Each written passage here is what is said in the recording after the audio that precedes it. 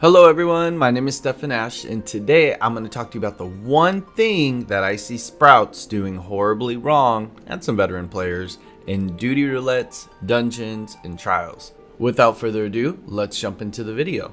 What's the one thing that 98% of dungeons and trials have in common? You guessed it, loot. So many times when I'm running a dungeon, trial, what have you, 85 to 90% of the people are just passing on the loot and not rolling greed or even need when they have the chance. Let me tell you why this is a big no-no. Loot can be used for so many things other than just selling to a vendor, which you should absolutely not be doing. Since I am geared toward beginner players, Sprouts, and returning players, I'm just going to talk about the casual player. Casual players should have your Grand Company unlocked and upgraded. It is not difficult to do. It takes just an ounce of your time. I think I did it in just a few hours. If you want to know how to unlock your Grand Company or unlock your squadron, or just have general questions, then leave a comment down below and let me know, or maybe I can just make a video about it. Anyways, the reason why you want to do this is because then you unlock something called Expert Delivery, where you can turn dungeon loot, trials, raids, etc. in for Grand Company seals. And why do we want Grand Company seals? Well, I'm glad you asked.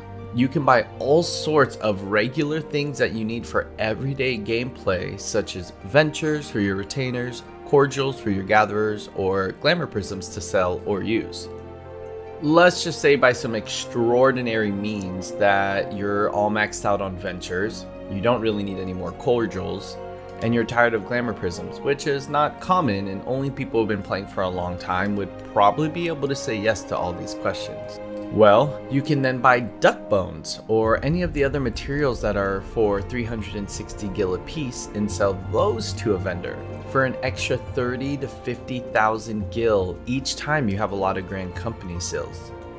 This is literally for doing nothing other than rolling on need or greed on your gear content you are already playing. This is just a bonus.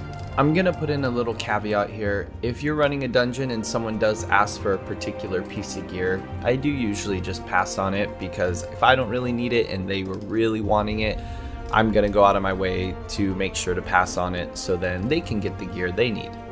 But 99% of the time, I am rolling need or greed on everything that is loot. I do this for every dungeon above 50. Even if it's a little lower, I will still do it. I know that some people wouldn't want to do it because it's only 200 to 500 Grand Company seals per turn in, but every little bit counts. And again, you're already running the dungeon, so you might as well get a little extra benefit from it.